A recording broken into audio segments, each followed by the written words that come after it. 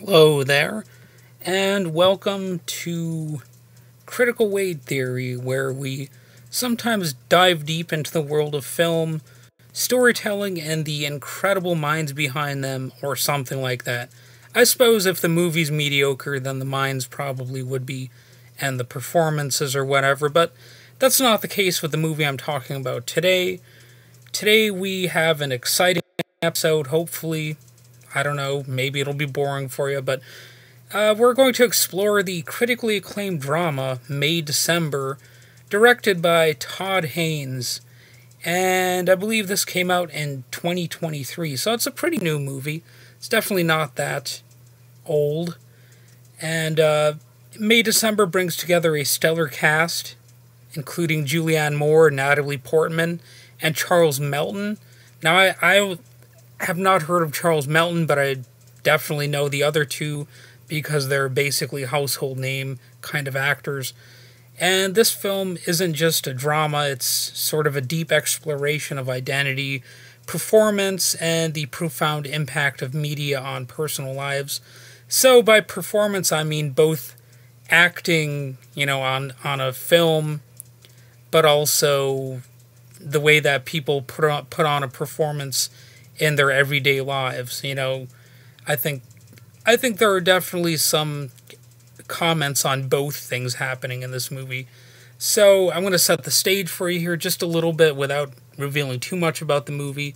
The story revolves around a famous actress played by Natalie Portman, who travels to meet the woman she is set to portray in an upcoming film. The woman, played by Julianne Moore, was involved in a notorious tabloid scandal 2 decades prior due to an affair with a much younger man, and by younger man, it's actually a 13-year-old. And that's the character played as an adult by Charles Melton. So Julianne Moore reflected on her experience working with Natalie Portman by saying, I think, and this is a quote of course, I think we take our work very seriously, but we don't take ourselves very seriously. So on that note, this movie is definitely more of a drama than a comedy. So don't expect to go into it, with a bunch of laughs happening. It's probably not going to have that impact on you. Although there are some elements of black comedy happening here and there, you're probably, going to be more interested in the character-driven aspects of it.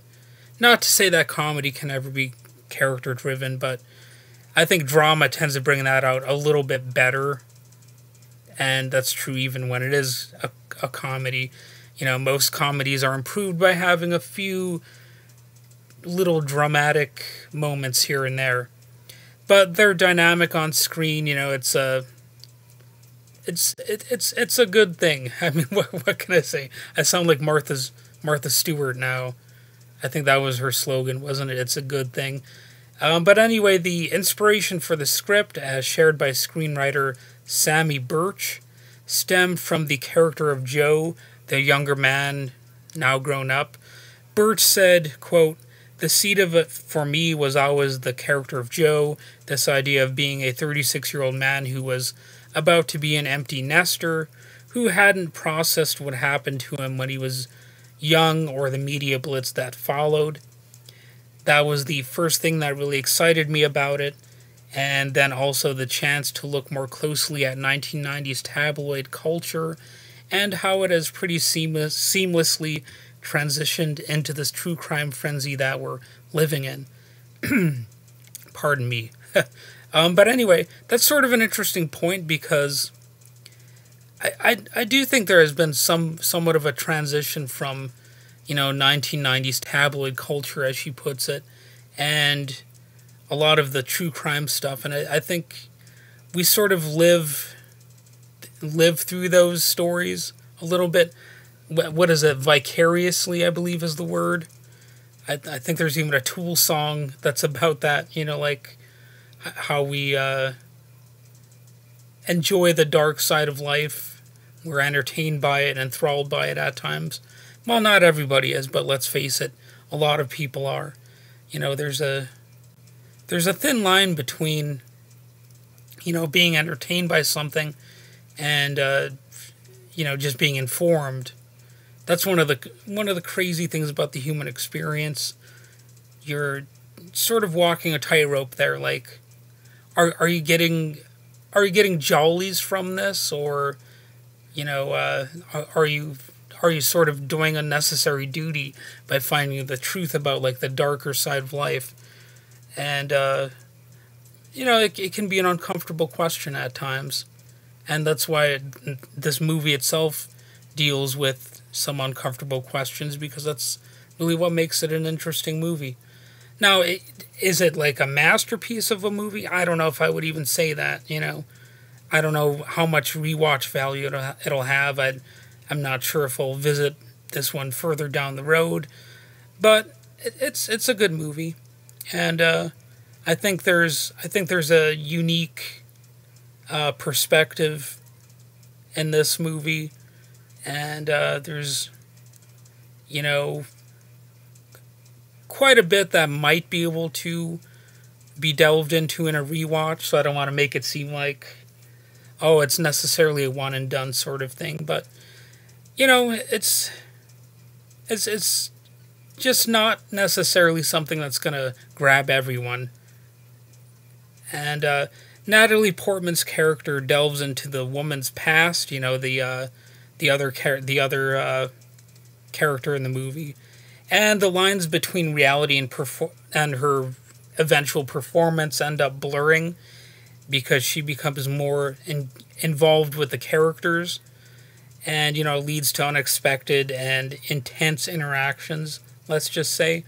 And the film masterfully explores the complex interplay between personal identity and public persona.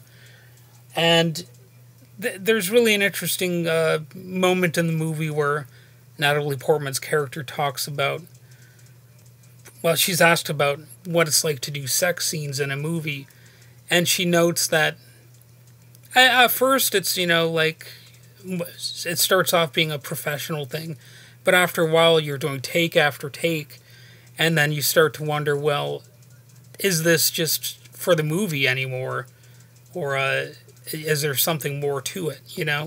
Like, I suppose in real life, like, if you are doing that, you're going to be asking that question, like, what's driving me to actually be here doing this thing on the screen that involves simulated sex? Well, I guess sometimes there are real sex scenes in movies where it's not simulated, and I'm not just talking about straight up porn, but like actual sex scenes. I mean, you can learn about that. It's a weird phenomenon in movies that they actually sometimes do it, maybe for the sake of authenticity or something like that. But this movie, it kind of looks at the way that fact and fiction can be blurred.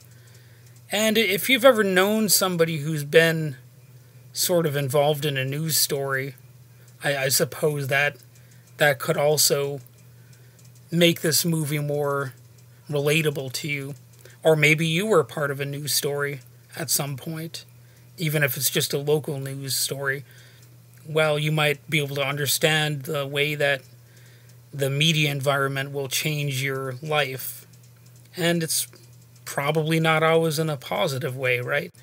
So, May December is noted for its deep character studies and the standout performances of its leading actors. The film premiered at the 2023 Cannes Film Festival, where it received critical acclaim for its direction, screenplay, and acting. Todd Haynes' direction, combined with the gripping screenplay and powerful performances, makes May December a pretty interesting watch if you really want to seek it out.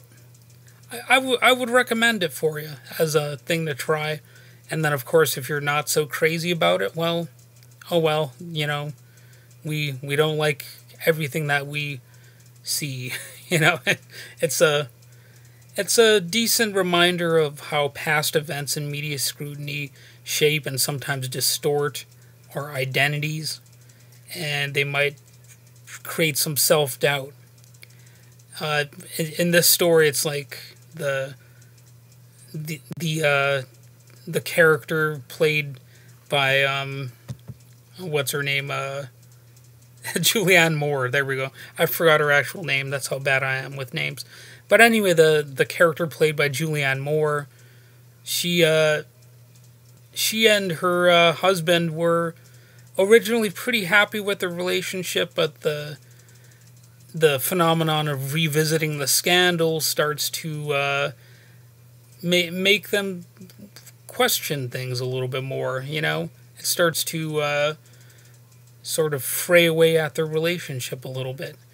Well, I think I've said about enough for this movie, so that's basically it for today's episode. I hope you enjoyed I don't know if it was a deep dive, but examination of May December. If you haven't seen it yet, make sure to add it to your watch list.